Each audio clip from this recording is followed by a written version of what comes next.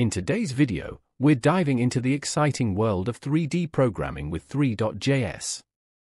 We're going to build a dynamic drone simulation complete with sky effects, animations, and real-time controls. So, let's get started. Three.js is a powerful JavaScript library that enables developers to create and display animated 3D computer graphics in a web browser. Today, we're leveraging this technology to create a drone simulation. Our program will include realistic sky settings, a controllable drone model, and an immersive 3D environment. Bringing drone simulations to the web opens up many possibilities. It allows users to experience drone flying without the need for expensive hardware or risking actual drones.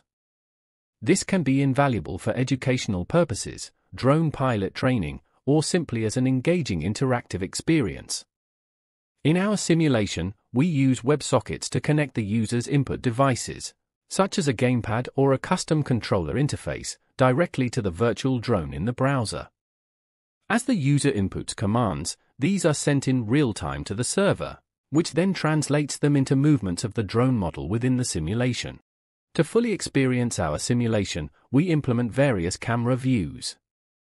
Users can switch between a drone view, a bottom view, and a fixed camera view, each offering a unique perspective of our 3D world. Our drone isn't static, it's equipped with animations for a realistic flying experience. We also include a fun feature, dropping a bomb. This interactive element adds an extra layer of engagement to our simulation.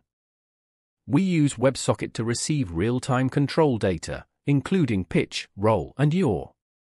We then translate these inputs into movement within our 3D scene. And there you have it! A complete drone simulation using Three.js. This project demonstrates the power of web-based 3D graphics and real-time data handling.